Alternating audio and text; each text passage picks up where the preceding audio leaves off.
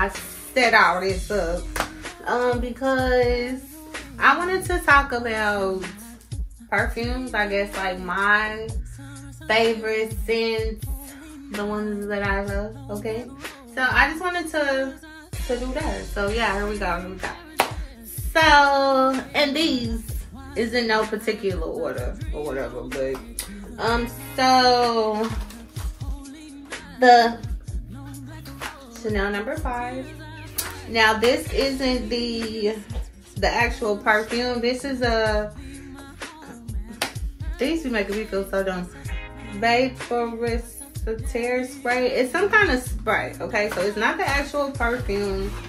Wasn't the actual perfume price either, but this one, as you can see how much I like it, and then it's white. The actual perfume, you know, is more of a browner color or whatever. But I love this. As you can tell, it's almost gone. And so for this video, I did some research, and this was created by a Russian perfumer. Okay, not Coco Chanel. So this is adopted by Coco Chanel. And the story behind the name of it is Chanel No. 5 is that he made 20 samples for her to go through, like, okay, boom, this is what I got for you. These are the 20 samples. And she picked No. 5. So that's why it's called Chanel No. 5. So I want somebody to comment down below. Y'all let me know if y'all knew that or if not, or cause honestly it was news to me. And this was Marilyn Monroe's favorite perfume. So the actual one from way back then, the one that Marilyn Monroe used to use, it had cat sweat in it. Okay, so they actually used to protest this and they banned the actual one. So that's why they had to go in and change the formula.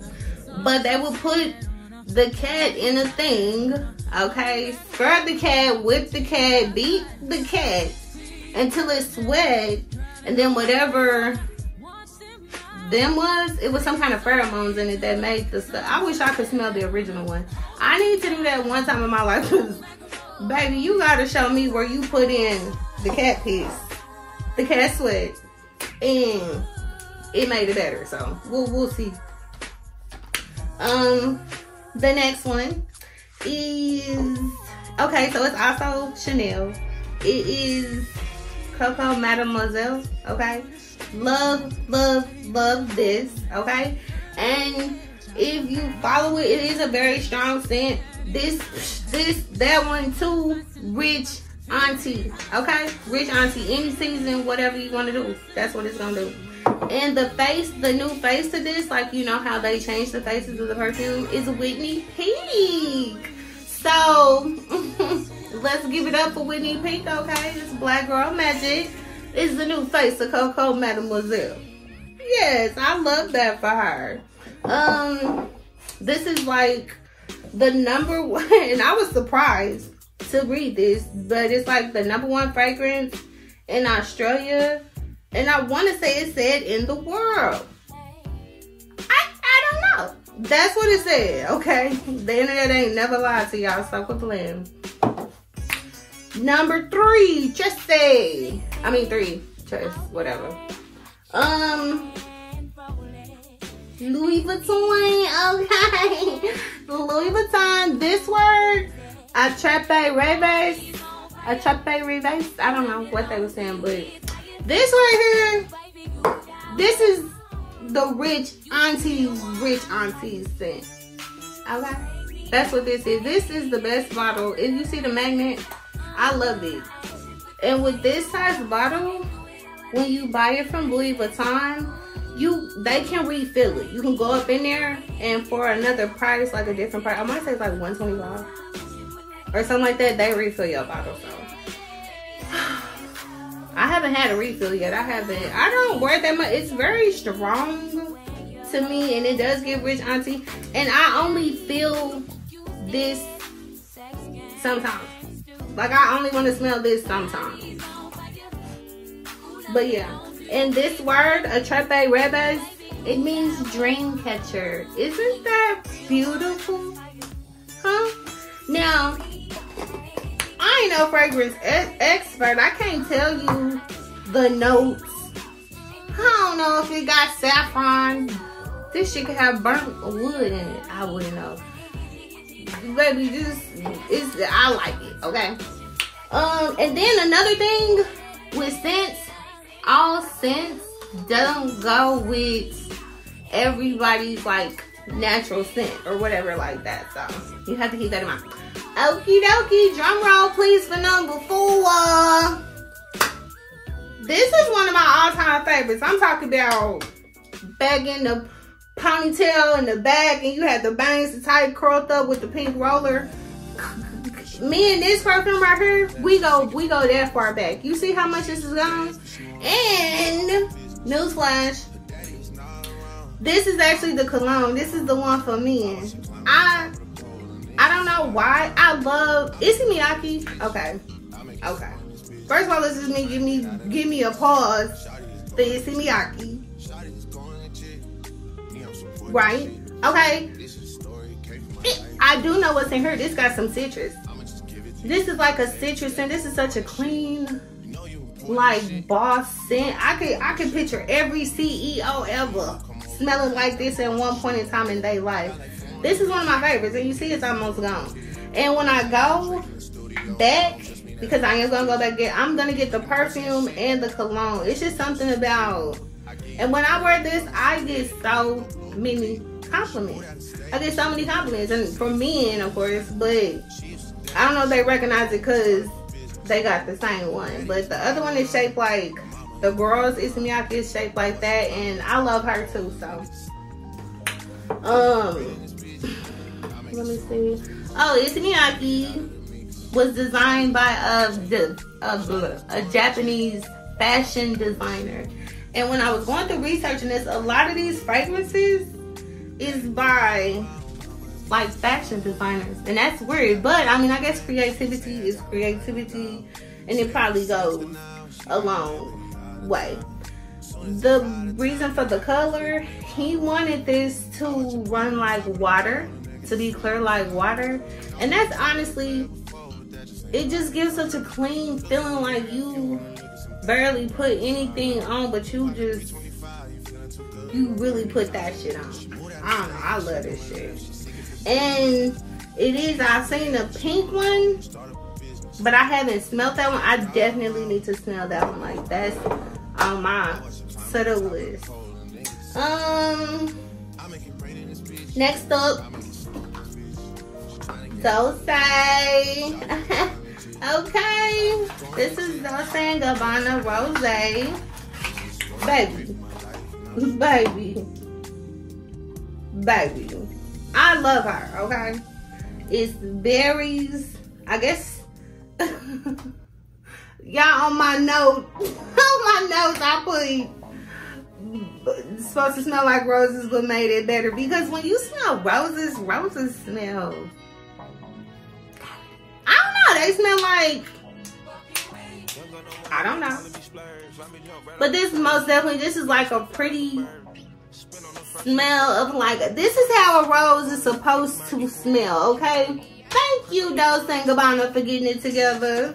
Let nature know that this was really what a rose is supposed to smell. It's so light and cute and like berry. It kind of got berries to it, like a little berry essence or whatever. Okay, so that was that. Up next, you remember this from the other video when it came to the mail, but this is what this was for, okay? Versace, y'all. They said this is supposed to, he designed this because it's supposed to look like the perfect diamond. Baby, you right. Check this out. You right, baby. It is. It's the size of a perfect diamond. Boom. Ring it up. But anyway, now, baby, look at her. Look at her and behold 2006 in a motherfucking chokehold. Okay? And don't act like I'm lying. Don't act like I'm lying. This right here, clean scent. My friend know what I'm talking about. She like this too. She commented on the video that that's one that she like I said, this is another one, Versace, that was created by a fashion designer. Then step over into the perfume lane and have his way. That's crazy. The same with Issey Miyake, the same with the Chanel. Like, I don't get it. I guess it's some kind of correlation, and I'm definitely here for it. Okay, that's just that on that.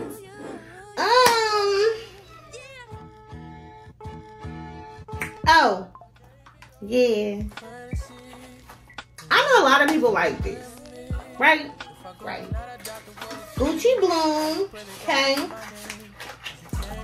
This,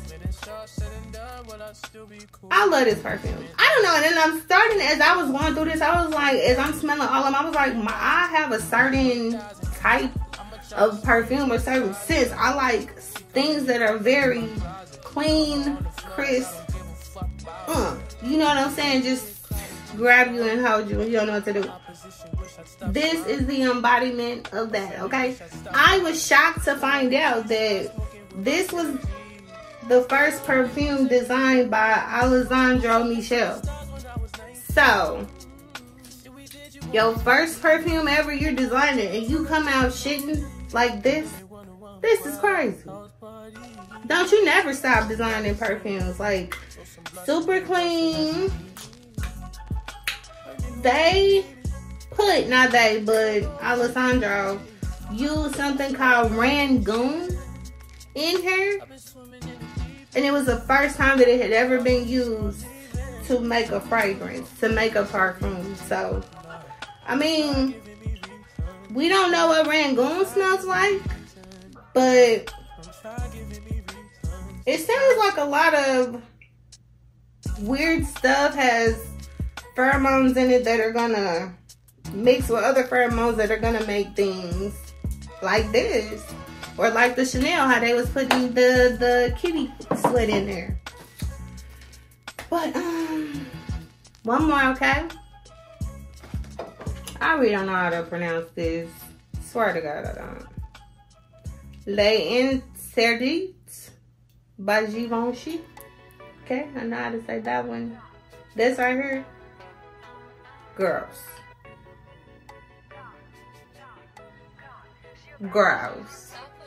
This right here. I mean, I can't say nothing but the same thing because, like I said, I'm not no expert. I really don't know what to say. Like, you know what I'm saying? I'll be better at wine tasting than this. So this is really just showing you my favorite ones. But these was designed especially for Audrey Hepburn. Y'all remember her, the little lady in the movies and all the you know, she was a real popular character back in her day. You know what I'm saying? Making shit happen, okay? Because Givenchy designed this especially for her. And it was to have powdery aroma, and I swear to God, it like, when you smell it, it's like powdery. You know, but everybody know how good baby powder stuff and powder and stuff like that smells. And this really do have that scent for her. This word right here that none of us can pronounce is French for forbidden. So, I don't know what he trying to tell a nigga, but I like all of these. They all have like a clean scent. As I researched it, you know what I'm saying? It really tied all together. So that's my preference on whatever. Just, you know, some other stuff I learned while I was doing my research. Meghan Markle, the prince's wife or whatever, she wears Jo Malone's Wild Bluebell. I love that because Jo Malone is a black fragranteer or whatever like that. And then Meghan Markle wears that.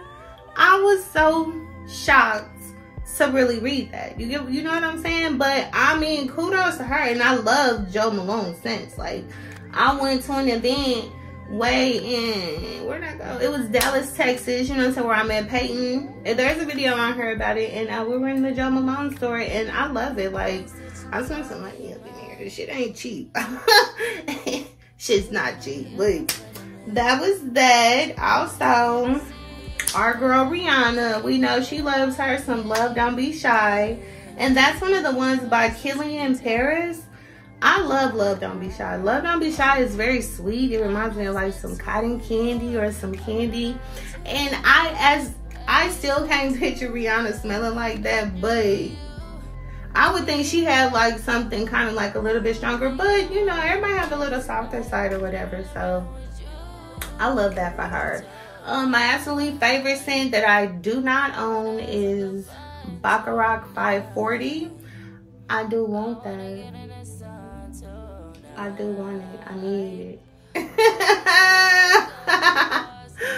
But let me know some of y'all favorite scents. You know what I'm saying? Whether you got it or not. You know what I'm saying? Let me know what's going on with it. And that's just that on that. Stay hydrated, people. Okay?